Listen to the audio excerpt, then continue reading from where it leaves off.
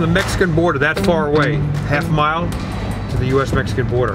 But we're on our way to meet a gentleman who's older and has decided to let his collection go to somebody that can appreciate it.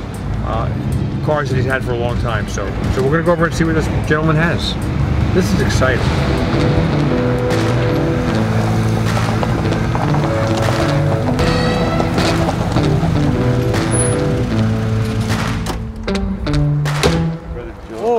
Tom Cotter, how are you? All right, well, we're going to follow Joe into these sheds here. This is, I thought I noticed this, I would have cleaned everything out. This is a Volvo station wagon, handmade. Oh, look at that. No kidding. So it's a station wagon cut to a truck. Yeah. Oh, that's excellent. I like this. Wow. You made that? Yes, we made it.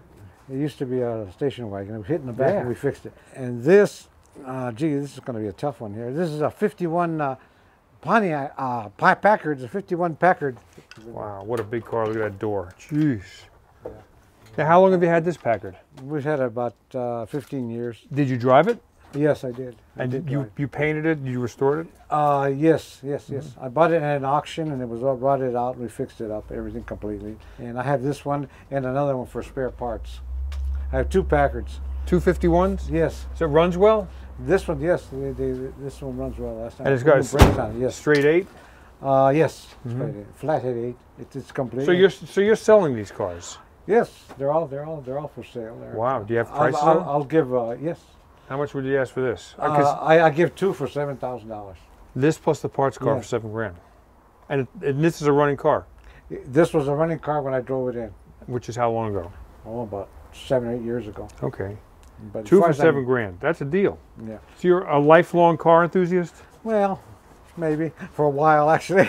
Yeah. Now here I have a 2002 Dodge truck that we made into an El Camino. Well, you like converting things. Yes. See, this is the only one. Oh, look at that. So how'd you do that? Was that a four-door? It was a king cab, and it was rolled. So we put a regular cab on it, and then combined it with. And you fabricated this? Yes. Ooh. Boy, that looks sharp. Wow. It's the only one in the world. So it's the longest. Yeah, it has a real long bed now. Yes, it does, man. You can put everything on it. That's got to be 8-9 feet long. Wow. Yeah. Yes. So you're selling these as well? Yeah, everything's for sale. Well, somebody might watch this video and fall in love with that. Oh, okay. Okay. Back here, I have a 1939 Buick that's been restored. So what would you ask for this one? Oh, I don't know. I'm going to have to think about 12 maybe. 12,000, yeah. All right, that's interesting. And the body's all taken care of. Yep. So the body, are you a body man? Because I mean that work you did there. Yes, okay, yes, that work you did there was pretty darn nice. And here's that 1930 Plymouth. And you restored this car? No, this one was bought pretty much the same way. I bought this off a collector in San Diego. It says, what does it say here? 12/16/97. Is that when it was last run?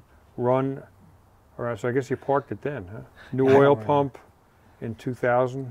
Yeah, we repaired the engine. This was featured in a Hemmings. Hemmings. Oh, right on the cover. Yeah. Oh, that's a convertible. Yeah, that's the only difference. Yep. Yeah. Yep. The same car. No kidding. It has little plaques here with previous awards here. And this is a 31, 6-cylinder. 4, I believe. 4-cylinder, really? I'm not a Plymouth guy, so I don't know. And here's a Mercedes pickup that we made. This is your thing, huh? So what'd you use here as a back window? That was a Ford window. The tailgate was half of a Mercedes. We made a tailgate on it. And this is from a restaurant. That's pretty sharp. And it runs very well. It's a diesel. Is it a diesel? It's a diesel. What would you ask for that? I don't know. Offer. The only one in the world. And this is that other. Okay, that's the Packard parts car. Parts car. And here I have a 56 Buick. So it's a V8. Yes. So there's a nail head, the vertical valves. Right. Yep. Was this a driver as well? Yes, it was a driver. But I want to show you something up here. All right, how do you know this is a 56 Buick? For a couple of years, Buick. And besides that, it's written there. It's written 1956. 1956. Buick. Yeah. No denying that. Right. So when you get rid of these cars, what are you going to do with all this space? Well, I'll worry about that when I have it. So this parts car is yeah, this has a pretty good engine in it and transmission and this could be restored, but it'll take quite a bit. Yeah, okay. This is the parts car to the other Packard we saw earlier. And this could be restored. I mean, if you look at this, it's massive. But this car clearly has some little rust bubbles going out here and there. So he's going to throw this Packard in with the first Packard we saw back there, the red one. And the two were $7 grand. That's like a no-brainer. I mean, I don't know, you could probably get half that money back just for this parts car and wind up owning that running Packard for $3,500. So that's a good deal. Okay, here we have a 1948 Chrysler. Oh yeah. These were used as taxi cabs in Los Angeles and New York. Oh, does it have a fluid drive? Oh, it's a manual gearbox. No, it's a fluid. Oh, okay, it's fluid. Fluid drive. It has a clutch, but you don't have to use it in first gear. Yeah, that's right. This is a 1948 Chrysler New Yorker. And I'm not a big old Mopar fan of these cars, but boy, they have a presence. And I guess the reason I'm not a big fan of them is that they have, you know, a slush-o-matic transmission. It's kind of a fluid drive type thing. It's got a clutch, but the clutch is only used to go in reverse or first gear. The rest of it you can just shift on its own. So you could never burn rubber in a car like this. But as far as having a smooth ride, this would be it. It's like a limousine or a taxi cab. It's got suicide doors in the back. If you look at this hood, I bet this hood is more than 6 feet long. I mean, let's pace it out. We'll go from here. 1, 2, 3, 4, 5. That's a 6-foot hood. The engine is right here. It's a flathead 6. So the radiator is back here. Look at the size of that hood, man. So it's a flathead 6-cylinder. I bet it runs smooth as glass, but not a lot of power. But all that being said, this seems to have a nice paint job under it. And, you know, a couple of hours with a sponge and a soapy pail of water and a hose, and you could really have this thing looking really sweet. Now here, I have a 53 Oldsmobile. Did you paint it? You had it painted? No, we painted it. It was the same color. Oh, okay. We painted it about 20 years ago. Oh, so it's an Olds 88. Yes. It's got a V8 Rocket 88? Right. Now that's what body style is that? It's a 2-door sedan? It's a 4-door. 4-door, yeah. 4-door, okay. And that's an automatic in there? Oh, yes. Yeah, yes, okay. Yes. Oh, yes. Okay, how much is that one? Took about 10 on this one. 10 grand. And that was a runner driver, yep. when parked, okay. Right. All these cars in here were running and driving when I parked them. Yeah, okay. Here's a 30 Chevrolet. A 30 Chevy, so that had a straight 6. Overhead valve, I guess. We have instructions on there how to start it? Yeah. Yeah. Oh, parts, I guess parts you need. Right, and the maintenance we've done. So you did the interior, you did the paint? No, it was. I didn't paint this or the interior. The person you bought it like this? Yes. We did do mechanical work to it. The brakes and it had a bent valve. We built the head, and we did the brakes. These are mechanical brakes. They're not fluid, so it'll take quite a bit of pressure to stop them. But so brown fenders, orange wheels, and yellow body. That's that's the original. And it's got the orange pinstripe up here. Let's see what motor it's got. Yeah, it's an overhead valve 6. So if you think about, you know, Ford in 1930 had a 4-cylinder flathead L-head motor in the Model A. How much more advanced Chevrolet was at the same time? And Edsel Ford wanted his father to start modernizing the mechanics of their cars, and Henry didn't want to hear it. These cars are good enough. They're going to stay the way they are. And so it was a constant headbang between Edsel Ford and Henry Ford. And ultimately, 2 years after this, 1932, Ford came out with a flathead V8. Oh, yeah. Here's a 64 Ford original. This was a driver. Belonged to Chevy hubcaps. It belonged to my tenant. He died and he left it. He left it here about 6 months ago. Yeah. Is it what, a 289 or a 352? 289. Well, this thing is solid.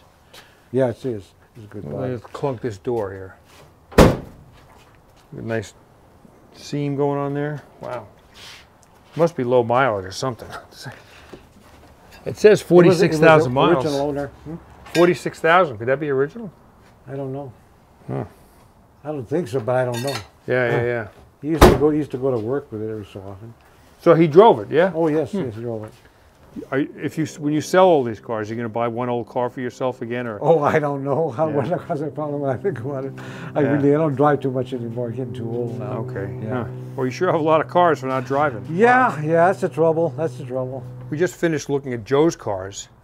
A friend of Joe's is here, and he says, I know where there's some cars up the road, and maybe we can go up there. There's a yard where people rent out space to store their cars. So, sounds to me that it could be interesting. So let's take a look what's up there.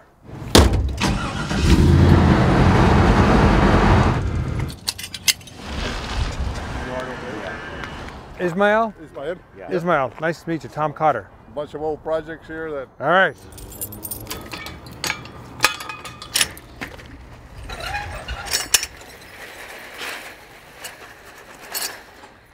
No big dogs in here? Oh, no. Only me. Always afraid of that. Only me. Okay. This is another project that I was working on, this El Camino. It's kind of a rare one. Is it? Yeah, it's got bucket seats, console. Oh. And then one time they ordered it with everything on it. They had cruise control and everything for a 78. Had the engine rebuilt and the transmission rebuilt. Is there 305 in there? No, it's a 350. 350, okay. And so you drive this? yeah, every now and then it's registered and everything. Mm-hmm. Okay, and this is your Road Runner. So 69 nothing. Road Runner, is it automatic? It was a 4-speed. 4-speed 383. Yeah, and the guy that had it converted it to automatic because it's the guy that had it was running it with a 5,000 stall with 513 gears in the rear. It's old school tubbed. So this is a 69 Road Runner. It was a drag car. It had a 383 and a 4-speed from the factory. You don't have an engine for it now. No, the guy that had it converted it to a 440. Okay, and an automatic. An automatic. And you have a grill, the bumpers? Oh yeah, I have everything. Everything, okay. Huh. Do you have any idea what you'd want for this? Well, I'll tell you how much I'm into it. Right now it's about 13. 13. So what would you want to get out of it? That much? Yeah, or better. Like 15? Yeah, about 15. Is that a Shelby? That one is GLH. GLH, okay. I know all about these. You know what GLH stands for, right? I know exactly what it stands for. This was a little hot rod that I wanted to buy a new one in like 1986 or 87. Yeah. This is a Dodge Omni GLH, and the GLH stands for Go Like Hell. And it's right down here, GLH Turbo. This was built during the days when Volkswagen Rabbit GTIs were the hot little econo box. So Chrysler came up with their own version of it, and they made a very powerful 4-cylinder motor. It had a lot of torque steer though. When you nail that throttle, it steered where it wanted to go, independent of where you aim the steering wheel. But Carroll Shelby designed and built these he designed them for Chrysler Corporation, built the prototypes, and then Chrysler made them beyond that. You don't see these. No. You know, this was running when I parked it. So yeah, fuel injected, turbocharged, overhead cam, 4-cylinder, and I forget what the horsepower was, but it was a little rocket. But it was more of a straight line car than it was a handling car. This was one of the fastest production cars when they came out. Yeah. It was running, under 12 seconds? Oh yeah, it was amazing. So you can see these wheels. These were the GLH wheels. They were, in the day, this was a tall wheel. It's 15-inch, so it's 185/50, 15, alloy rim, 5 bolts. They were low profile. I mean, that was a low profile, and that was a tall tire back in the day. But looking at the way this rust is up here, you would be better off buying this and buying a cleaner body and put these components on another Dodge Omni, because this is severe rust. That's too bad. But it's got the right seats, got the right steering wheel, all the other. It looks to be a very complete car. So I see 2 MG Midgets here. So they're pre-74 because they have the small bumper guards. That looks like a parts car, but that looks like a pretty nice one.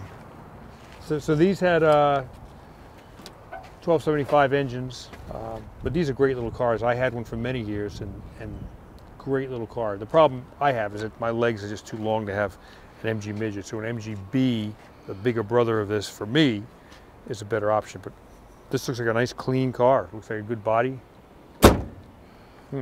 Nice. Some of you may have seen an earlier episode where I was driving a car that I actually found on this program a couple years ago, a 67 Ford Country Squire station wagon with a 428 and a 4-speed factory floor shift, like in a wagon, a 4-speed, bucket seats and a console. Well, this is not that car. This is a 1970 Ford. It's not a Country Squire. I'm not sure what model it is, but it's a wagon.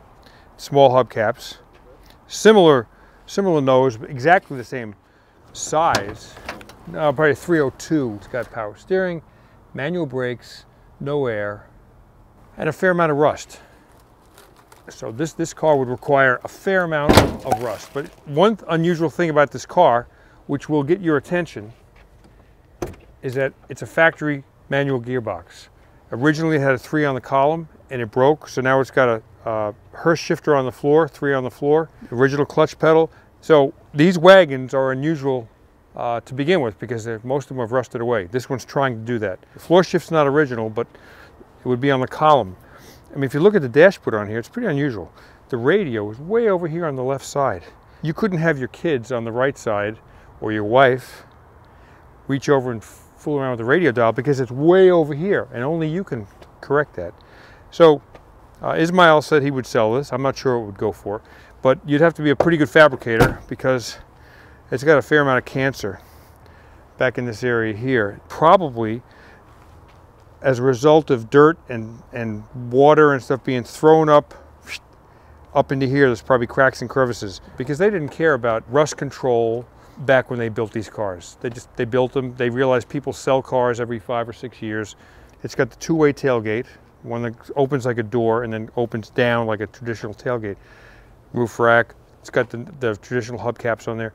This could be bought for probably not a lot of money, but only the brave need apply. Well, thank you, sir, for your time. We really appreciate it, and it's been a good day for us. Yeah, would walk in and. Is this your stuff here as well? The properties and mine are rent back here. The Volkswagen? Yeah, that belongs to the owner of the property. Oh, okay.